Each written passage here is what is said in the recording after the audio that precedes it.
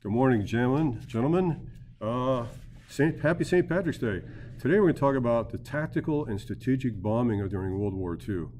And the reason that Germany is going to have a really tough time winning this war is the fact that they did not believe in strategic bombing, the ability to destroy the enemy's capacities for making war, factories and factory workers and things like that.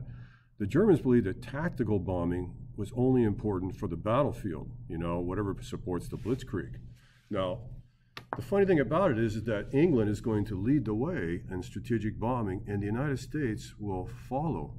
But one thing before we get started, the Americans are going to bomb in the daylight for accuracy, and the British are going to bomb at night because they want to make sure that their bomber crews are safe.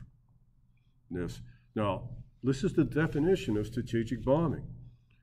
The goal of defeating the enemy by destroying its morale, its economic ability to produce, and transport material to the theaters of military operation. That airplane you see on the bottom is a Avro Lancaster. It is the backbone of the Royal Air Force's bombing campaign, and it is used extensively to reach deep into Germany and other Axis countries and to destroy their ability to make war. Unfortunately, it's also one of the greatest airplanes for loss during World War II. These crews were lucky if they made 15 missions. All right. Daylight precision bombing refers to the idea of attempting aerial bombing on a target with some degree of accuracy and to limit collateral damage. We don't want to hurt the innocent people surrounding these German factories because we truly believe to keep the German people on our side, we needed to do our best to only destroy military targets. The downside of this is that we're going to see that a lot of crews are going to lose their lives trying to protect the innocent lives of Germans. But later we're going to realize that this idealistic approach to fighting war is not possible. All right. So we're going to come up with a doctrine. And that doctrine is going to be the idea that maybe by bombing Germany, we won't have to invade. This was a very optimistic hope, but it's not going to happen. No matter how successful we were in destroying the factories of Europe, Normandy is going to have to be reality on June 6, 1944. Yeah, we really hoped we didn't have to invade the continent, but even though we thought we could get away with it, we didn't. The Royal Air Force leads the way. Now, when they first started doing this, they realized right off the bat that bombing in daylight was just stupid. It can't be done, all right? The casualties were horribly high. So they decided to switch to night bombing. And with night bombing, they just do what they call basically carpet bombing. They draw a square on the map, they fly over the middle of the night, and they drop all the bombs in that square. And if 1 out of 30 bombs hits the target, they're happy. They don't worry about it. They just want to get their crews home. The Germans, who have not learned how to fight at night, are going to really emphasize the idea of using anti-aircraft weapons. You can see the famous Krupp 88 on the left, and you can see the result that even at 25 and 30,000 feet, what these weapons can do to a British bomber. All right. There is a major shift here. You see the photograph in the bottom right? That's Bomber Harris. He's going to be the man who's going to be in charge of the Royal Air Force's bombing of targets at night. And they're going to start switching to large German industrial cities. And they're going to measure the success not only in destroying the factories, but in destroying the workers and killing the workers that work in those factories. So, this is the concept of total war. And even though everybody knows that Bomber Harris is right, you got to kill workers and their machines, he becomes a very unpopular, shall we say, scapegoat for the British government. They know he's right, but nobody wants to sit down and drink tea with him because you're openly suggesting the killing of civilians. But I guess in war, men, there are no real innocent people. Germany defends itself. Very quickly, the Germans are going to learn how to master the radar. They're going to take their daytime bombers, convert them into nighttime bombers. And if you look at this particular Junker 88 on the left, you see the aerials, they are actually picking up radar emissions from the British, picking up communications. That's how they're going to hone in on the subject. And if you look in the spine of the aircraft, right behind the cockpit, you'll see two cannons. That's called jazz music. Strange term for the Germans to use. It was called the jazz music. And what these bombers would do was to fly under the bellies of the Royal Air Force bombers and rake them with cannon fire, knowing that the bombers did not have a belly gun. And if you look on the right, you can see that this particular approach was very successful. Every one of those silhouettes on the rudder of that aircraft represents a destroyed Russian or British bomber. This is why the Battle of Britain was so important, men. England becomes the world's largest aircraft carrier. And in 1942, we get into the business. The 8th Air Force, who's going to cut its teeth in North Africa, are now going to start occupying all of Southeast England and South England, and we're going to come up with a policy with the British of around-the-clock bombing. And in 1943, we really start cutting our teeth into giving the Germans and the Italians no rest whatsoever.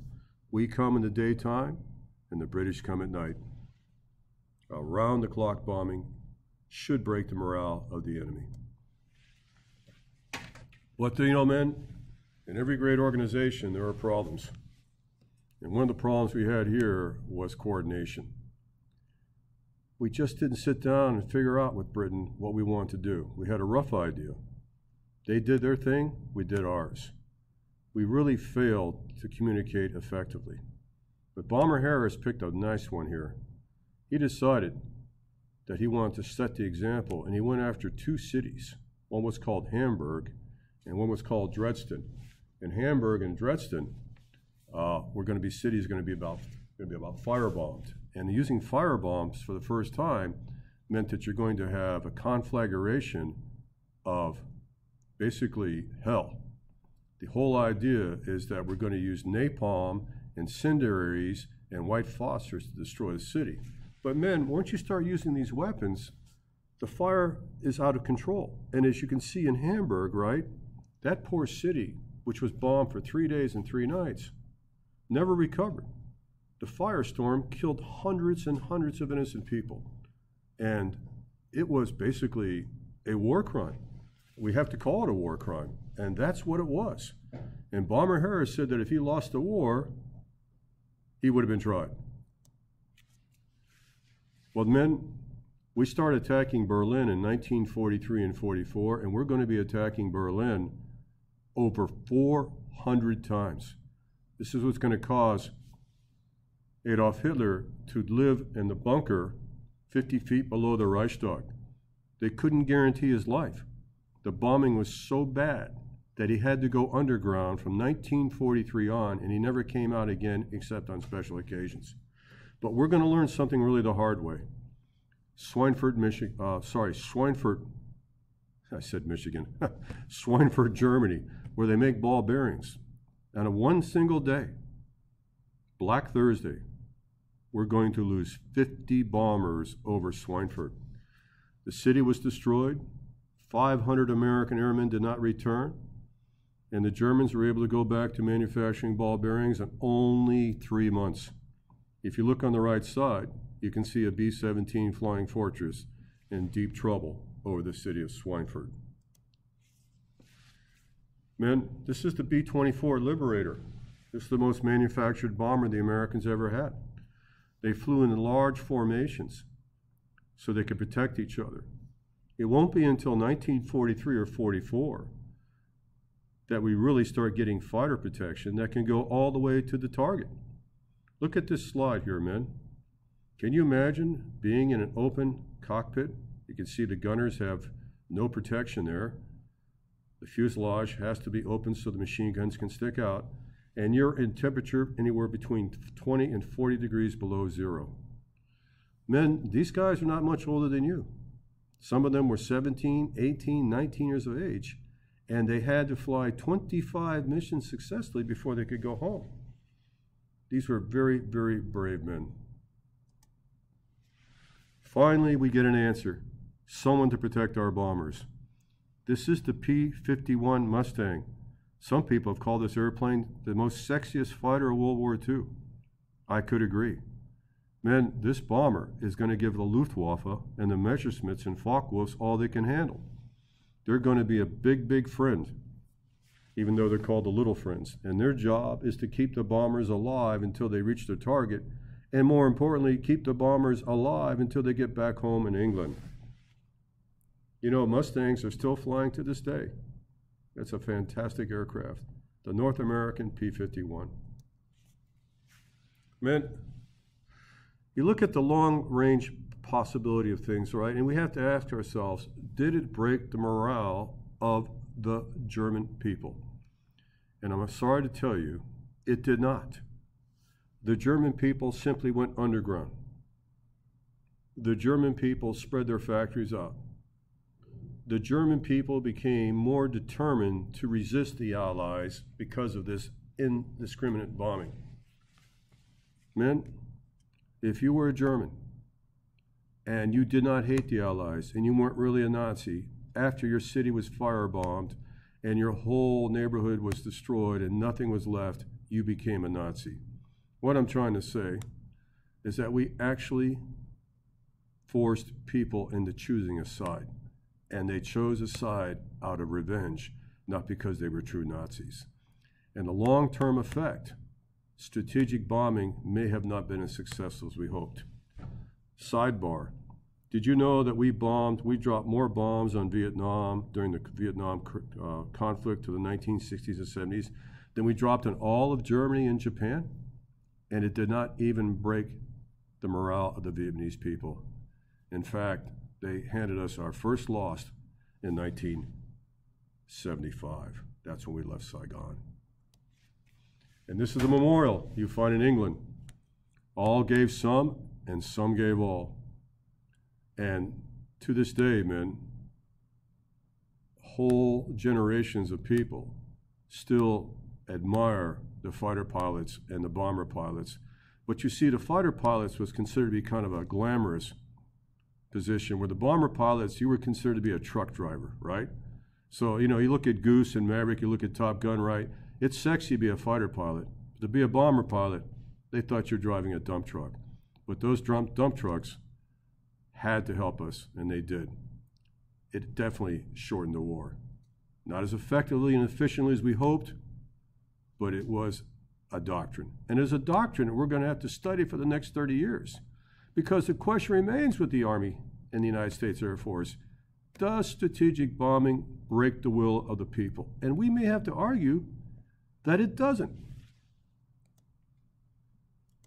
So, gentlemen, I hope you enjoyed my first attempt at YouTube. And let's review some really good questions, okay, that could show up on a quiz. What is the difference between tactical and strategic? Why did Germany not build a long-range bomber fleet? Well, I can tell you, if it didn't help the tanks and it didn't help the Blitzkrieg, we don't need it. Who was the man in charge of strategic bombing for England? Good question. What was the first Air Force from the United States to be stationed in England? And what part of England were they in? That's right, the East and the Southeast. England became the world's largest aircraft carrier. Another question I have for you, and it's a good one.